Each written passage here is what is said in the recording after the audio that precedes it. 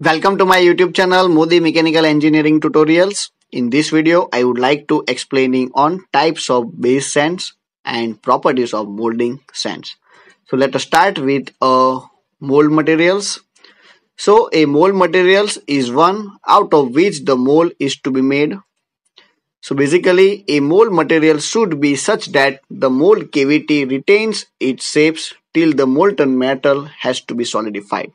So after solidification process, some secondary process is to be performing and converting into desired shape and size. So the castings can be made in the form of permanent molds.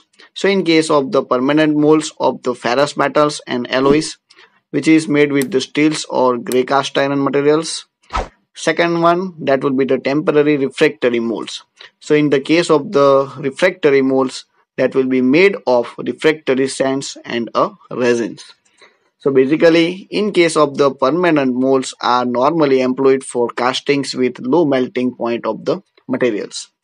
So in case of the permanent molds are too costly and that will be used for mass productions.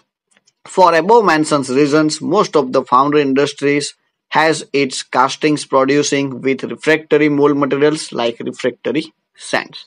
And you can say that will be the temporary refractory molds. So as compared to the permanent molds, the refractory sand molds can be cast high melting point of the materials as well as the bigger size of the objects. Whereas the permanent molds producing small size of the castings and that will be having a better quality with a good dimensional accuracy. So if you want to work for a mass productions with the small size of the jobs, so that will be most preferable as a permanent mold that will be made with a steel or grey cast iron. But if you work for a large size of the cast job, so the most suitable that will be a temporary refractory molds. Now we will discussing with types of base sands. So the primary and the basic materials used for preparing mold is sand, and due to its high refractoriness. So the good refractoriness that will be present into the sands, that's why it will be using for making a mold. So sand usually referred to a base sand. Nearly 90 to 95% of total molding sand, which is occupied by sand, and the remaining part that will be with the help of binder or additives. So the basic types of the base sands are given below. First, that will be a silica sand. Second one, chromite sand. Third, zircon, or you can say zirconium. And last one, olivine sand. Now we will discussing in details with a silica sand. So basically, silica sand is essentially silicon dioxide, or you can say SiO2, which is found into a nature onto the bottoms as well as onto a banks of the rivers, lakes and seashore. So that will be easily available into open market and by the nature. So the silica deposit tends to have a varying degree of organic and contaminants like limestone, magnesia, soda and potash. So that must be removed prior to its use. So some of the process that will be carried out for removing such kind of contaminants. Otherwise, which will be affect the castings into the number of ways. So silica sand is available in plenty with less expensive and possesses the favorable properties as a refractoriness. Then the thermal expansion leads to certain casting defects, the reason for which not being used into the steel foundries. However, the silica sand were mixed with a certain additives like wood flour, corn flour, or you can say sawdust, etc. So by the addition of such kind of additives, so for the addition of such kind of materials like additive materials, so the defects can be eliminated or you can say reduced. These additives burns by a heat of the molten metal, thereby creating voids that can be accommodate the sand expansions. So that will be the disadvantages of this mixture. Now we will discussing for second one, and that will be olivine sand.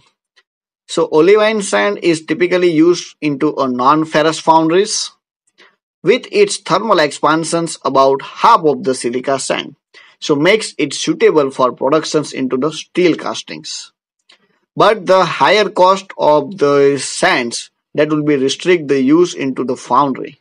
Because of by the using of the olivine sands that will be increasing the total cost of the cast product. Third one, chromite sand. So this is known as an African sand, which cost being much higher compared to the all other sands. So due to its superior thermal characteristics, it is generally used into the steel foundries for both mold as well as for the core making.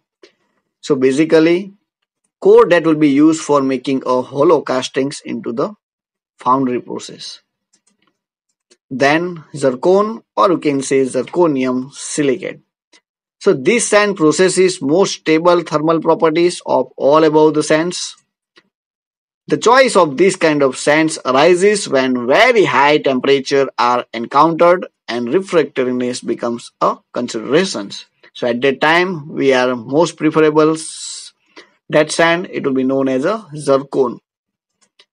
But the major disadvantage is that zircon has trace elements of uranium as well as thorium, which is hazardous in nature, thereby restricts its use into the foundries. So that will be the major disadvantages of such kind of sands. Now we will discussing with the properties of molding sands. So basically a very important characteristics of the molding sand is that it should be producing sound castings. For doing so, the molding sand should possess certain desirable properties, and they are: first one, good flowability; second, green strength; then dry strength, hot strength; then permeability, porousness, or you can say porousness into the sand; refractoriness, adhesiveness, then collapsibility, fineness, bench life, coefficient of expansion, and finally good durability. So these all are the properties it will be present into a molding sand. Now we will discussing in details of the properties of the molding sand. So let us start with the first one, flowability. So flowability is the ability of the molding sand to get complicated to uniform density. Flowability assists molding sand to flow and pack all around the patterns and take up the required shape. So by the application of the good flowability of the sands, it will be occupying the space around the pattern, and after removal of the dead patterns, it will be making a mold cavity. So good flowability increases as clay and water contains that will be added. Second one, green strength. So it is the strength of the sand in a green, or you can say moist state, or you can say moist conditions. So a mold having adequate green strength will retain its shape, will not distort, will not collapse, even after the pattern has been removed from the molding box, and that will be the essential condition for a sand molding process. Green strength helps in making as well as handling the molds. So if you want to move that particularly sand molds from one place to another place, so that will be easily you can performing by this green strength.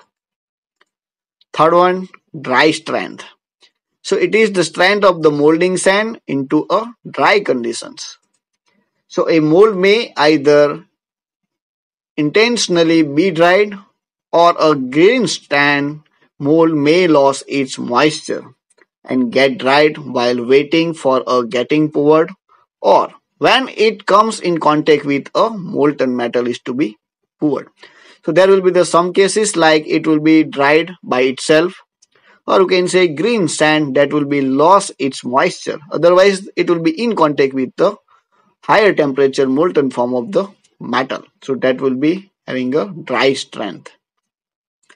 The sand thus dried must have strength to withstand erosive forces due to the molten metal it will be passing through it, withstand pressure of the molten metal, and it will be retained in its original shape. That's why it will be making a good dimensional accuracy.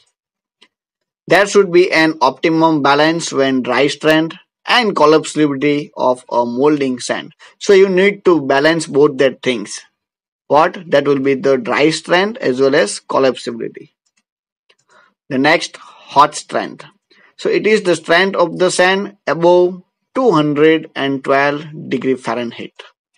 So in the absence of the adequate hot strength, the mold may be enlarged, or sometimes it will be break, eroded, or you can say it get cracked. Then next one, permeability or porousness, or you can say porosity. So the moisture, binders and additives present into the mold sands, the core producing steam and other gases. Though much these gases escape through the vents as well as from the riser, or you can say open feeder heads, yet a good amount of the same tends to be passed up through the pore spaces of the molding sands. So that will be help for escaping such kind of gases by the pouring of the molten metal into a cavity. Thus, to provide a path or can say free escape of the gases, the molding sand should be permeable or can say porous. Sands which are coarse or can say into the bigger size or having round grains exhibit more permeability. So such kind of shape of the sand that will be essential for increasing the permeability into a mold casting. Soft ramming and clay additions in lesser amount also improves the permeability. So as per the by requirements of the additions of the particularly clay binders. So according to that you should add it to maintain the good porosity or you can say permeability. In the absence of adequate permeability, defects like surface blow, gas holes, mold blast, etc. may be experienced. Then refractoriness. It is the ability of the molding sand to withstand high temperatures without fusion, cracking, buckling, and experiencing and major physical changes. As compared to the castings of the low melting point alloys, refractoriness is much more essential in the production of high melting point of the alloys, or you can say castings. Then collapsibility. Collapsibility is that property of the molding sand which is determines the readiness with which the molding sand or can say mold. So automatically gets collapsed after the casting solidified. So for the removal of the cast products, that kind of characteristics of the collapsibility it will be present. So that will be only possible after it will be solidified. That will be the essential conditions. Breakdowns into the knockout and cleaning operations. If the mold or you can say core does not collapse, so it may be restrict the free contractions of the solidified metal and causes the same to tear or cracks. Fineness. Finer sand molds resist metal penetrations and producing smooth casting surfaces. Fineness and permeability are in conflict with each other. Hence, they must be balanced for a optimum results. So you should take care about both the things, and both the things it will be having an importance into a sound casting. So you should balance the fineness with a permeability or you can say porosity. Fineness and permeability, both of the properties of the molding sand can be maintaining by using mold coating onto a high permeable mold cavity walls. So you should use such kind of things for maintaining the balance. Then bench life. So it is the ability of the molding sand to retain its properties during the storage or you can say while standings. So in case of the delays. Then coefficient of expansion. So molding sand should possesses low coefficient of expansion. Then bench life. The molding sand should be possesses the capabilities to withstanding repeated cycles of heating and cooling during a casting operations. Molding sand should be chemically immune to molten metals. Molding sand should be reusable. That will be also the essential conditions. So I hope you understand this. If you like this, then subscribe and share more the mechanical engineering tutorials. Thank you so much and keep watching.